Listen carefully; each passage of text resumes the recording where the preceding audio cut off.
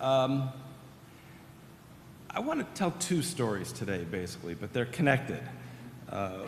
One story that I want to talk about is the connection we're finding between payday lending and crime. And the second story I want to talk about is the connection between residential racial segregation and subprime lending and the foreclosure and economic crises that followed. But these two stories are obviously linked by a long history, and by long history I mean literally hundreds of years of history of usury and predatory lending that have long characterized human societies since we had human societies. These issues have flared up a bit in recent years, but I think it's important to understand that predatory lending and the kinds of issues we're reading about in the papers today are not unique to this century or even to this generation. These are long-standing practices, and maybe we're at the time in our country where we actually might do something about these issues. That remains to be seen. So with that, let me get started on my two stories, and I hope I figured this out right. Yes. I want to begin with a rap song, and I'm not going to perform this, but I will read you the lyrics. And it goes as follows. And the title of this is Predators. This is from a documentary about the financial crisis that was broadcast in 2006.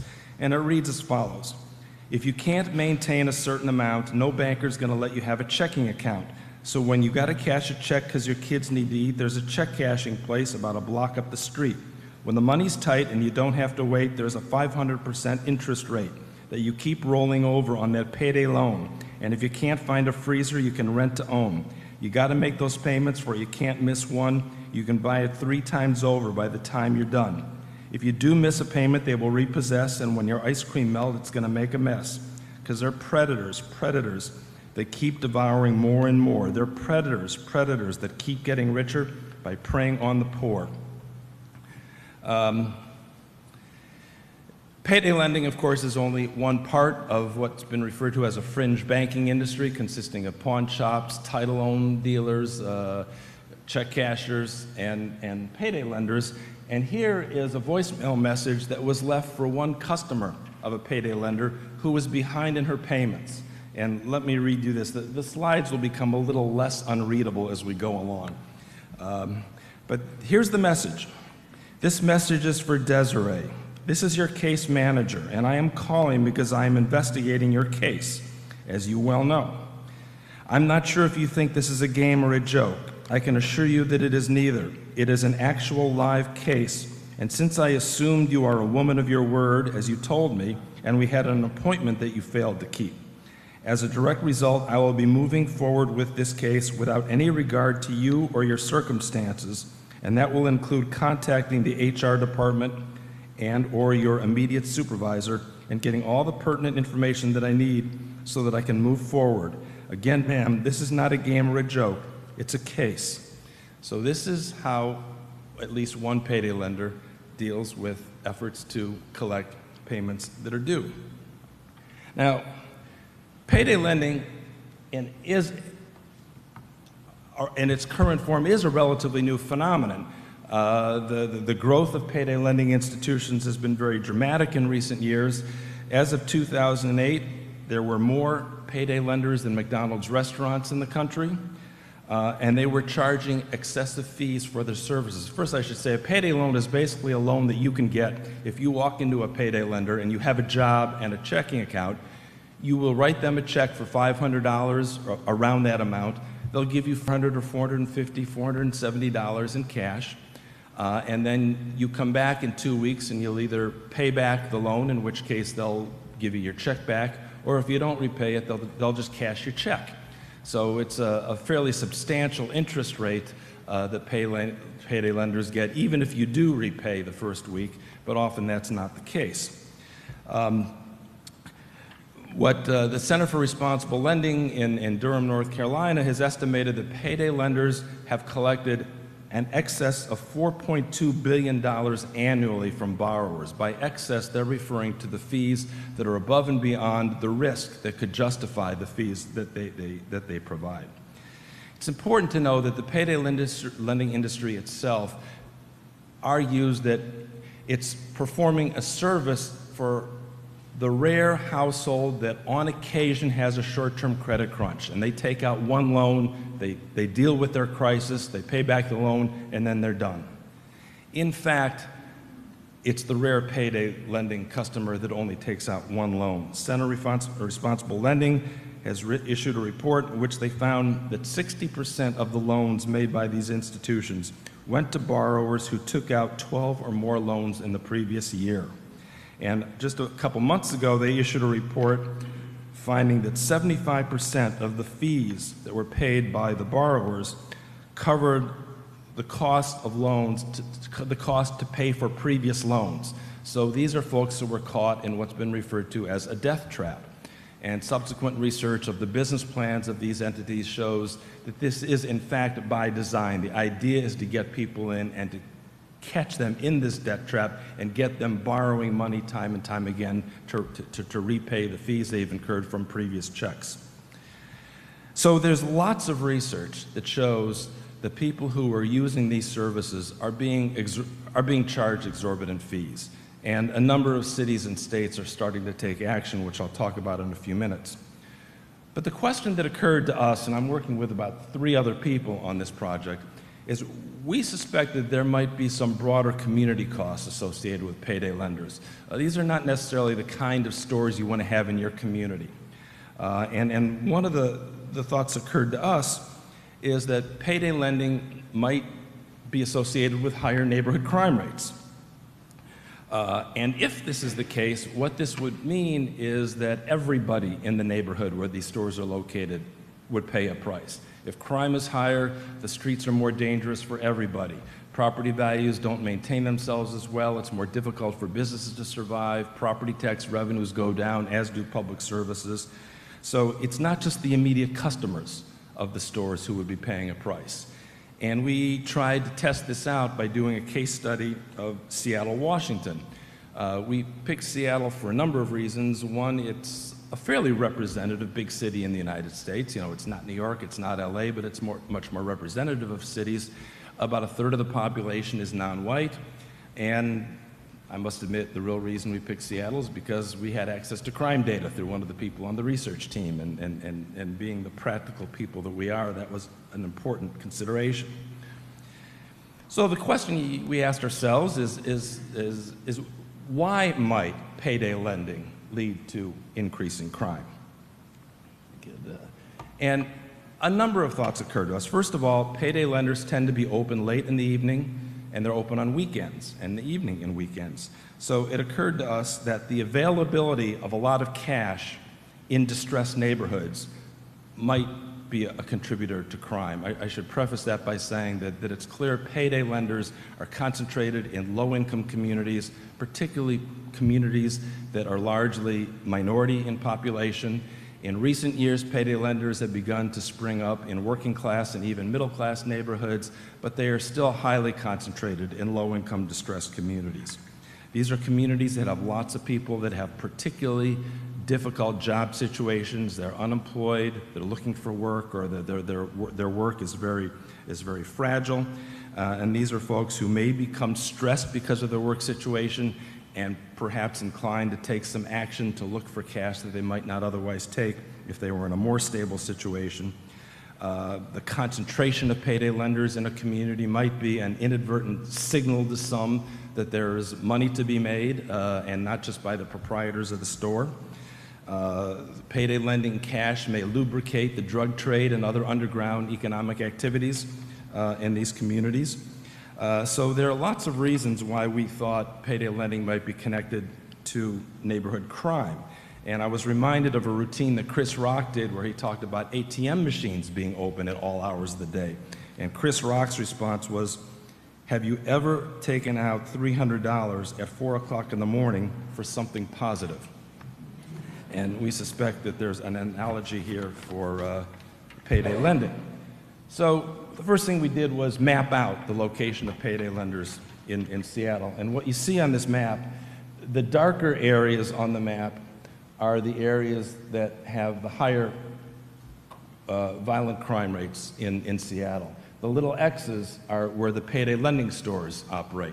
So you can just see visually from looking at this that it appears that payday lending stores are in those communities that have relatively higher crime rates. Of course, this is just a visual sort of descriptive data, and we wanted to look in greater depth.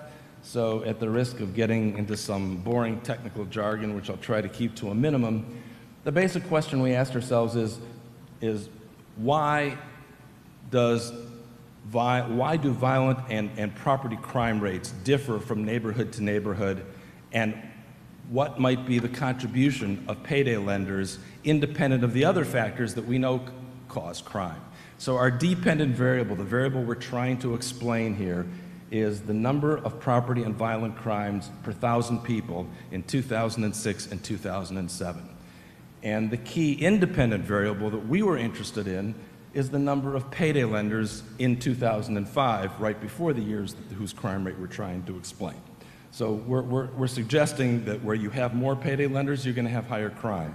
But we know that there's lots of factors that influence crime and cause crime. And these are some of the control variables we looked at. We looked at whether the census tract in question was in the central business district or outside the central business district.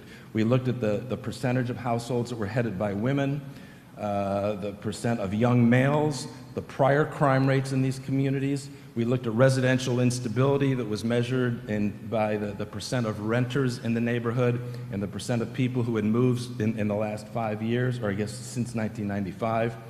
We developed a disadvantage index, which included factors like the unemployment rate, occupation, which included the percentage in low-wage jobs and the percentage in professional and managerial jobs. We looked at the poverty rate, the percent black, and the percent high school graduates. And we did a regression analysis where we basically, again, the basic question was, does the presence of payday lenders help explain the level of crime in the neighborhood after you've taken into consideration the contribution of all these other factors to neighborhood crime?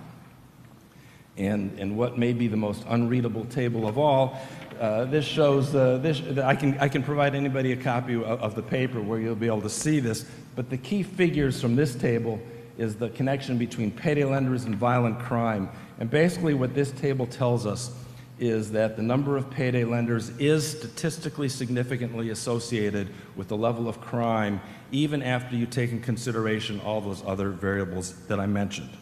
We also were interested in neighborhood crime, property crime, and we found the same thing. So these are the basic core FBI index crimes that are generated every year. And we found that, in fact, there is a statistically significant relationship between these measures of crime, or the payday lending and the measures of crime. Now, we were also advised that let me go to, here are the basic conclusions, sort of written in English. Payday lenders in Seattle are concentrated in the same communities where violent crime and property crime are highest. The relationship remains statistically significant even after accounting for factors that are traditionally associated with crime. And a couple potential problems, what statisticians refer to as spatial autocorrelation and endogeneity, fail to explain this away. I think the most important thing we're saying here is some have suggested that it's not that payday lending leads to higher crime, but it's higher crime neighborhoods that have the potential customers for these stores, so the stores are going to where crime is higher. That the impact is, the relationship is the reverse of what we're suggesting. Now, this was suggested to us. We had a hard time believing that the people who operate a payday lender would look at a city and say, where is crime the highest? That's where we want to open up our store. But in case that is happening, we did what's called an instrumental variable analysis, and Kevin here will explain that to everybody later. And basically we found that, in fact, whatever potential effect there may be of crime on payday lending, the relationship still works the other way. Payday lending is still a contributing factor on levels of neighborhood crime, even if after you take in consideration the reverse potential causality. So basically our hypothesis was borne out. There is evidence to believe that where payday lending stores are concentrated, these are in areas that are more likely to have higher crime, and there is an impact of the presence of those payday lenders on neighborhood crime. Again, there are important public costs here, as I mentioned before. This means that the cost of payday lenders is far beyond the cost that the borrowers pay when they pay the excessive interest rates for their loans. It means that all the residents, all the businesses, all the nonprofit organizations in these communities, their customers and their clients are all walking more dangerous streets when they come into these communities. It means the property values decline. Homeowners are getting less equity out of the homes that they own. It's more difficult to attract new businesses to these communities.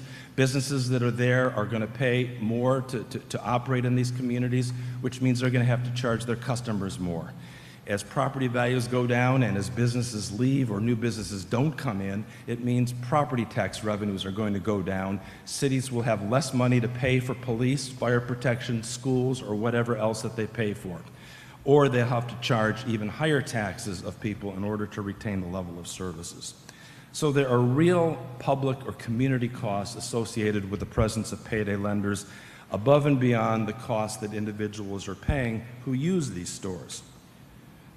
So what can be done about it? It strikes us that there are a number of things that can be done, some of which is already being done in some communities. So for example, we recommend that cities and states reestablish the traditional usury cap of 36% interest rates on all loans, as 15 states in the District of Columbia have already done. Again, as I said before, the annual percentage rate charged on these loans is usually around 500 or 600% and often more. We're suggesting a 36% interest rate ought to be sufficient. We're suggesting that communities should enact zoning laws that would limit the location and the density and the number of payday lenders in a particular community. At least 81 cities, 5 counties, and 19 states have taken this action. Congress recently, about 2 or 3 years ago, passed a law that prohibited all creditors from charging more than 36% to members of the military and families who live in or near military bases. We're suggesting that Congress could pass similar rules that would apply to everybody and not just members of the military. We're suggesting that law enforcement agencies might step up their enforcement in communities that have large numbers of these stores. And finally, we're encouraging the creation of what I refer here as more good choice programs. Good Choice is a title of a program in Richmond, Virginia, where some credit unions and foundations and local banks have gotten together to basically do 3 things. First, to provide counseling to people who are having difficulty dealing with financial issues. And secondly, providing small loans, but stretched out over a longer time frame so that the interest rates are actually lower and making it easier for people to repay these loans, and in some of these programs building in a savings component at the same time. So some of the money that people would be borrowing, they would have to put into a savings account that would help them build wealth and equity. So there are market opportunities, we think, that could be exploited in communities that where currently there are substantial payday lenders. There are a number of directions for future research. I guess no academic worth his salt can do a study without recommending future research they'd like somebody to pay them to do, and we're no different. This would include additional case studies. We would like to see more of this kind of research in more communities. We'd like to see longitudinal studies where this kind of relationship is looked at over time to see if there are any trends or patterns that vary over time. We'd like to try to quantify some of these community costs to see what the actual dollar amount is that's associated with the declining property values as a result of the increase of each number of payday lenders. And we would like to examine what's been referred to as the multiplier leakage, that is money that is leaving these communities as a result of payday lending stores. These stores are rarely owned by local residents. They tend to be owned by people who live outside these communities, and most of them are connected to one of 3 or 4 national chains of payday lenders. So this is just another way that money is being drained from already distressed communities. And I'd like to just read you one of the final paragraphs from our paper that sort of sums up what we think we're finding here, and I'll just read this. Access to a wide range of financial services on fair and equitable terms has been a major public policy issue and the topic of much social science research in recent years. Payday lenders constitute part of the growing web of fringe bankers that have been concentrated in low-income and disproportionately minority communities, though they have begun to expand into working and middle-class communities as well. The cost to many individual borrowers and families has long been evident, often quantified with some precision. While not understood with the same level of specificity, the broader neighborhood costs are becoming recognized as facts of life in the nation's metropolitan regions. The link between payday lending and neighborhood crime should in fact come as no surprise. How we choose to respond to that connection, if we respond at all, remains to be determined. Now, I don't have a good segue here, but I'm going to shift to the second story that I wanted to talk about, which looks at the impact of racial segregation on subprime lending. And I'm shifting from rap music to folk music. And first, let me ask, is there anybody in the room that's heard the name Phil Oakes? I see one hand that goes up, 2, 3. It's very depressing how much smaller the positive responses are to this. Phil Oakes was just a wonderful folk singer and protest songwriter in the 1960s. He took his own life, I think, in early 1970, shortly after he worked on Robert F. Kennedy's presidential campaign. But among the many wonderful songs that he wrote, one he published in 1965 was called "Love Me, I'm a Liberal," and one of the lines, as you can see from that song, was, "I love Puerto Ricans and Negroes as long as they don't move next door." And I think with this line, Phil Oakes captured the tensions and ambiguities that to this day surround our notions of segregation and integration. I mean, just in these two lines, I think Phil Oakes is acknowledging the lip service we pay to the value of integration, while at the same time acknowledging some of the barriers that exist that keep us from having the kind of integrated communities that we sometimes say we would like to have. And in thinking about the subprime lending crisis that struck about 2 or 3 years ago, that actually began much more than that, but which public attention began to be paid to recently, it occurred to us, I was working with Derek Hyra at the Comptroller's Office and Rob Renner at HUD on this, it occurred to us that in looking at the subprime lending crisis, there were lots of different people who were blamed. And there's probably some truth to all of this. Many pointed to homeowners who were trying to borrow more money and buy a bigger house than they could actually afford. People pointed to lax underwriters, bankers who were making loans to people that, without even verifying their income in some cases, so-called liar loans. There were greedy investors who were buying mortgage-backed securities who really didn't know what was in the securities, but they didn't care because as long as housing prices kept going up, they were making a lot of money. There were asleep-at-the-wheel regulators. The Federal Reserve could have taken a lot of action to block a lot of these kinds of loans several years ago, and they simply chose not to do so. There were corrupt appraisal and rating agencies that made these investments appear to be more attractive than they really were. There were exploitative mortgage bankers that took advantage. There were lots of people and lots of institutions that have been involved in this. And you hear these discussions going on to this day when Congress is currently debating what, if anything, to do about financial service reform.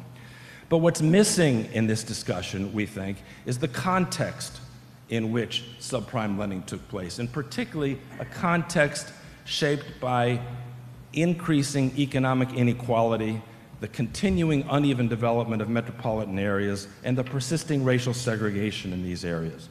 Several years ago, in a very different context, Jesse Jackson said that text without context is mere pretext. And I think that's what we're dealing with here. And it's our argument that the growth of economic inequality, the uneven development of cities, and racial segregation in general create a context that enabled this kind of lending activity to flourish. So the basic research question we asked ourselves is this: is the intensity of racial segregation at the metropolitan level related to the proportion of high-cost loans? And keep in mind, what we're asking is we're not asking if the number of racial minorities in a community is a factor, or the number of Hispanics or blacks or Asians. We're not asking whether the size of the population matters. We're asking about the distribution.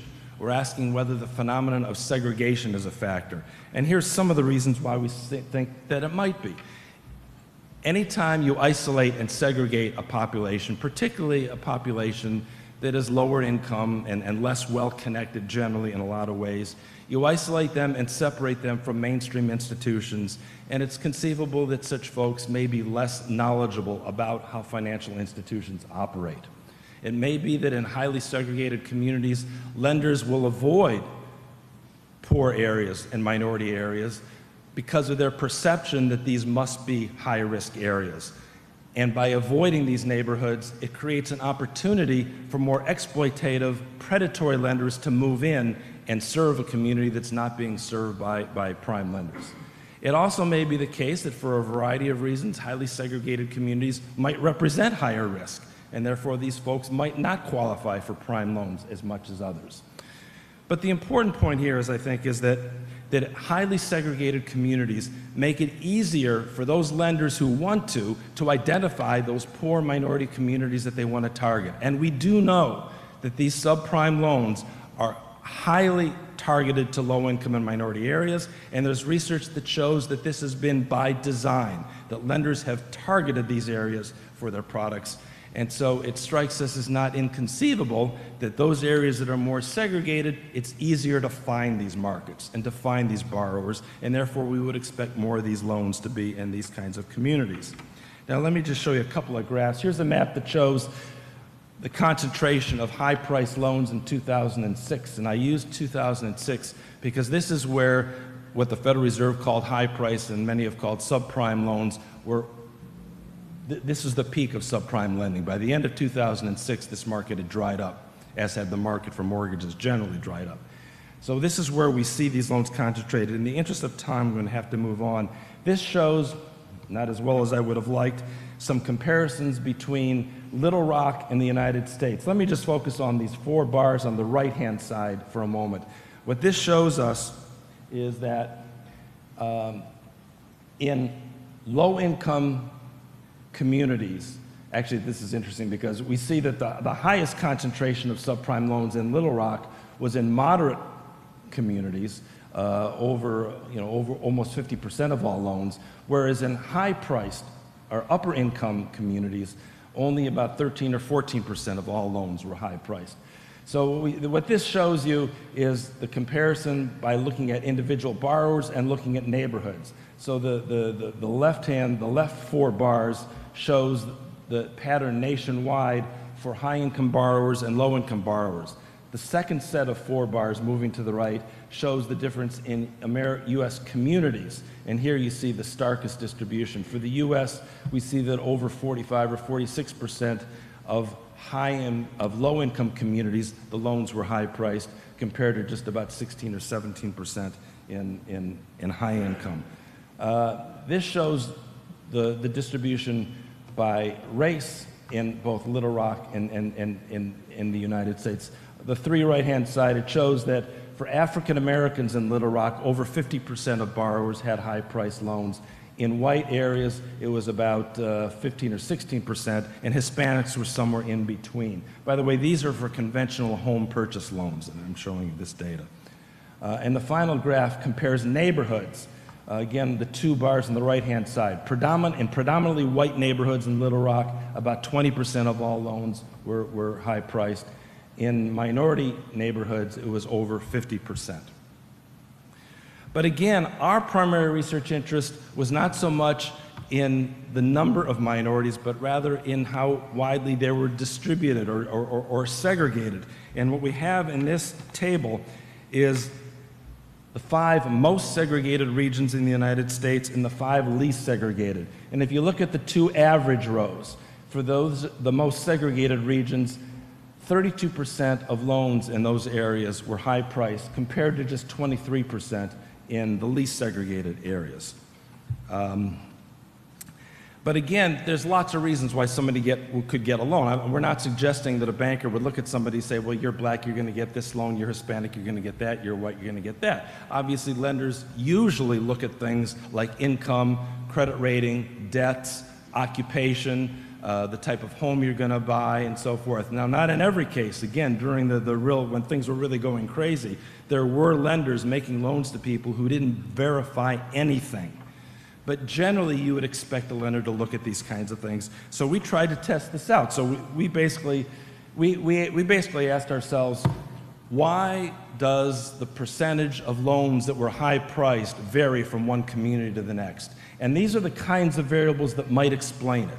So the first variable you see up there, percent of high-cost loans, that's our dependent variable.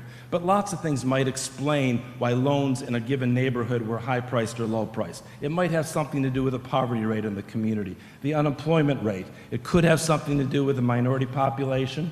It could have something to do with the median value of owner-occupied dwellings. The second bullet on the right is the percent with a low credit score. Obviously, your credit score has something to do with whether or not you get a high-priced loan. And education level might have something to do with it. The two variables we were most interested in are at the bottom of the left-hand side there, were for black segregation and Hispanic segregation. And what we found, these are the variables that were statistically significantly associated with the level of subprime lending. Education and credit score were the most powerful predictors, but we see at the bottom, towards the bottom, black segregation and Hispanic segregation were significantly associated with the level of subprime lending. In the interest of time, let me simply say that even after you've taken consideration all those other variables that I mentioned, the level of black-white segregation and the level of Hispanic-white segregation is a meaningful, statistically significant predictor of the level of subprime lending in America's metropolitan areas. So the three basic conclusions are this: the concentration of minorities is associated with the proportion of high-cost loans. The association of black segregation, high-cost loans is stronger than Hispanic segregation, and higher education and higher credit scores are important protective factors against high-cost loans. Let me say a few things. In the interest of time, we'll go on beyond the limitations of our research, since, of course, there are very few of those. What do we do about all this? There's lots of discussion in the paper. Right now, the Senate is going through this debate as to, what kind of financial service reform bill it's going to pass. We argue that in addition to looking at lending and financial regulation, if segregation is a contributor to this problem, then part of the solution is taking actions that will reduce levels of residential racial segregation in the United States.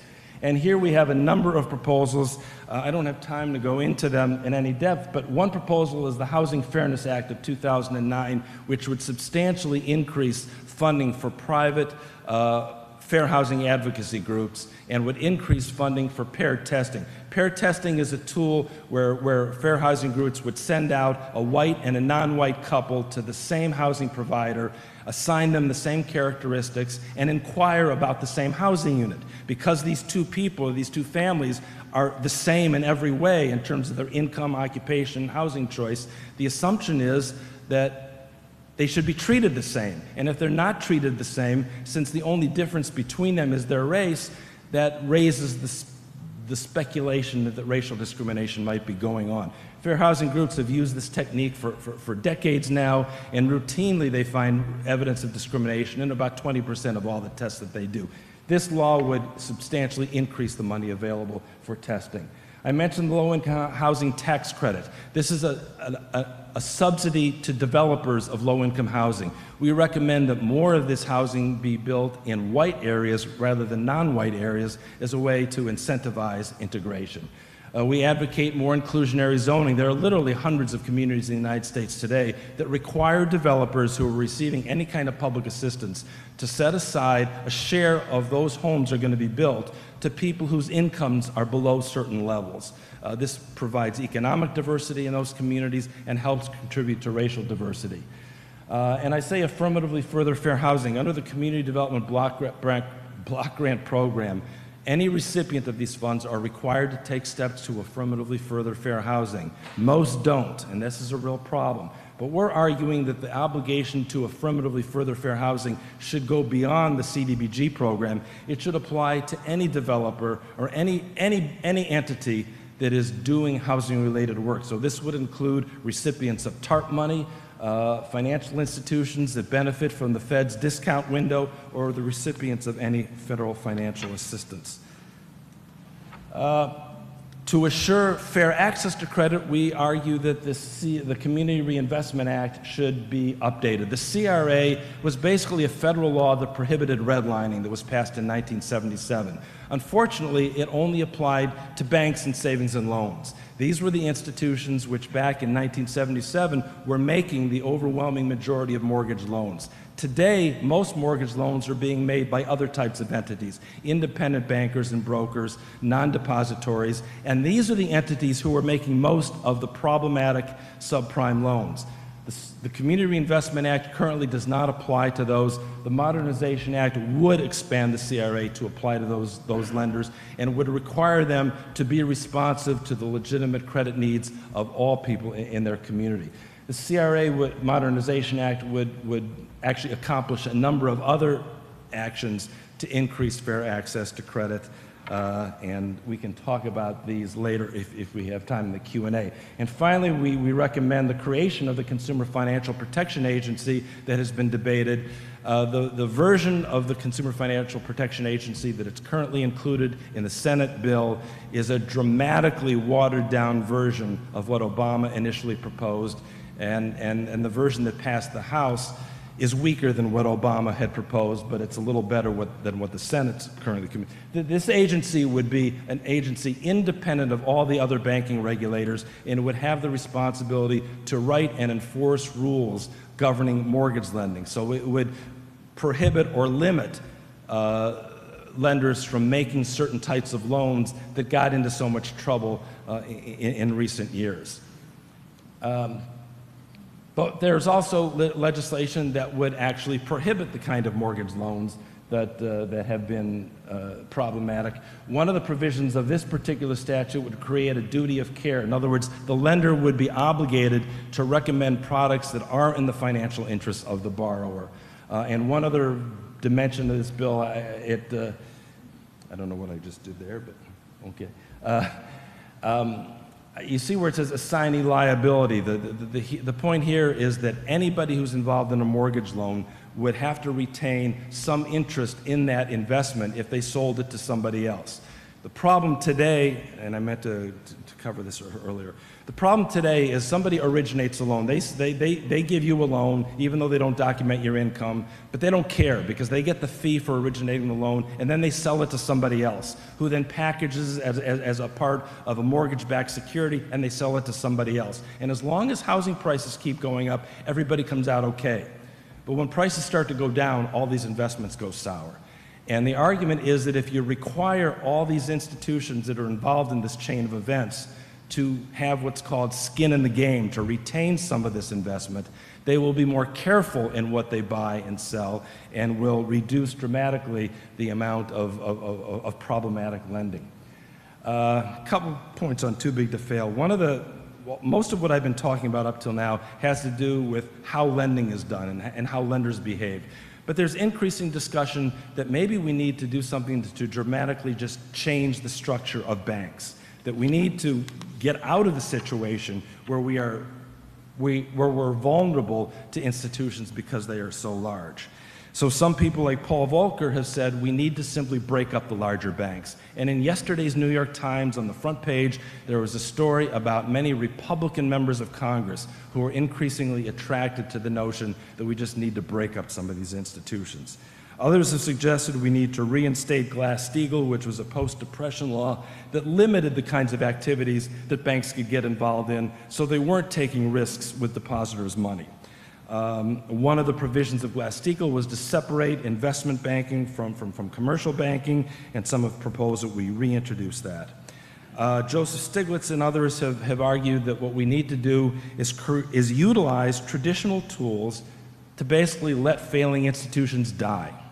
And if lenders are going under, we need to use bankruptcy and other tools to let them die, but to do so in a way that doesn't threaten the entire financial service industry.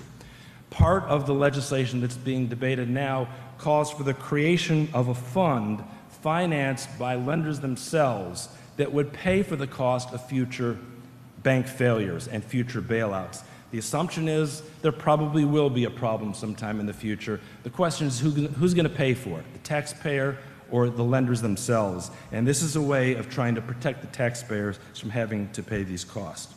So there are a number of proposals that are being discussed today, and we may have a bill within the week, and we may have nothing. But the basic idea here is to limit the threat that any individual financial institution makes to the system, to keep them from getting so large so that they're financially and politically able to control what goes on. The problem isn't just the size of the bank because they have a lot of money. The problem is they then come to Capitol Hill with their lobbyists and they write the banking regulations for us.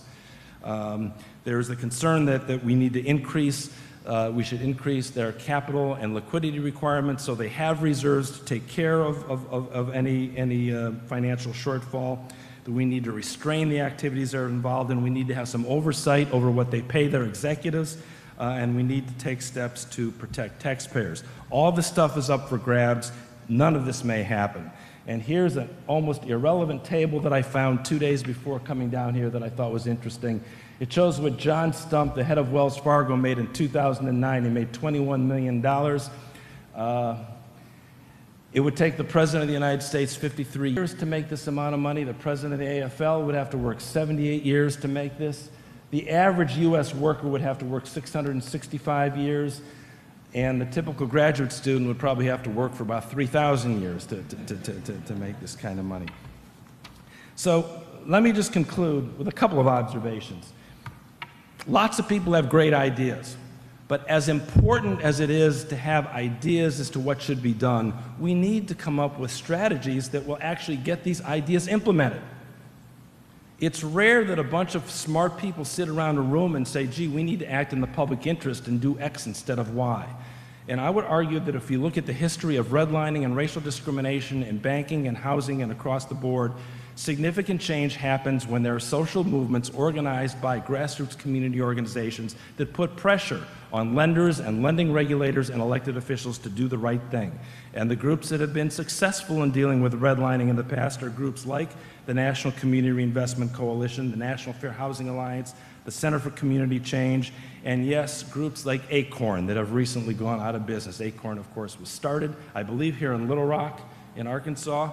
They have been one of the most effective entities in representing the interest of low-income families, particularly people of color. And in the absence of a reinvigorated social movement that goes beyond the housing and fair housing groups, that brings in foundations, churches, labor unions, sympathetic corporations, sympathetic academics, and elected officials, we probably aren't going to get very far. I clearly don't have a blueprint here. I'm simply suggesting that we need to spend as much time thinking about strategies as we do thinking about programs. There was a lawsuit against Wells Fargo Bank in Baltimore for racially discriminatory subprime lending. One of the pieces of evidence was a series of emails where loans to blacks were referred to ghetto loans for mud people. It doesn't seem to me it's much of a stretch to suggest maybe race had something to do with what was going on in those entities. And I will conclude with a couple of my favorite quotes. One is by Lawrence Lindsay, a former member of the Board of Governors of the Federal Reserve, an economic policy advisor to George Bush I. And I'll read this to you. He says, there are two faces of community development, noisy protest and quiet accomplishment. One can act one way at age 20, another at age 40. It is called growing up. The protest banner can still be held reverently in our box of mementos, along with the love beads and peace signs. This is Larry Lindsay, and it is patronizing, demeaning, condescending best.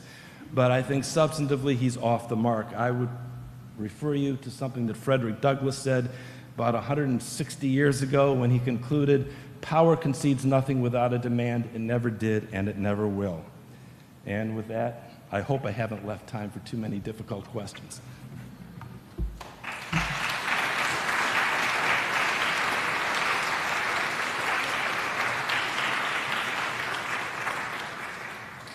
We do have time for some questions. If you raise your hand, we'll get a microphone to you. Right here. 1 second. Here comes the mic. You mentioned that the payday loan industry is organized around national chains. Do you have any information who owns those chains? You know, my answer is yes and no. There is some information that's public, and if you go to the website of the Center for Responsible Lending, I think you can get a lot of information. One I think is called ACE something, and in the paper that we've got, we've identified 3 or 4 of the national chains. So yeah, there is some public information, but I can't tell you how much information is available.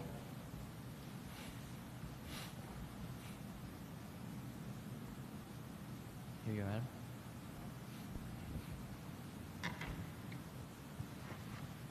We have experienced, or I have in my neighborhood, which is a very heterogeneous neighborhood, racially, socioeconomically, prices of houses, you know, all this stuff, and I just wonder if you had any experience with this. We, in order for people to get an acceptable appraisal for a bank or for a lending institution, they will only let you go in their immediate neighborhood. If you're in a modern suburbia with high-priced houses and every house is just alike, they will let you choose from a very broad area. I'm sorry, I miss him. Who is they?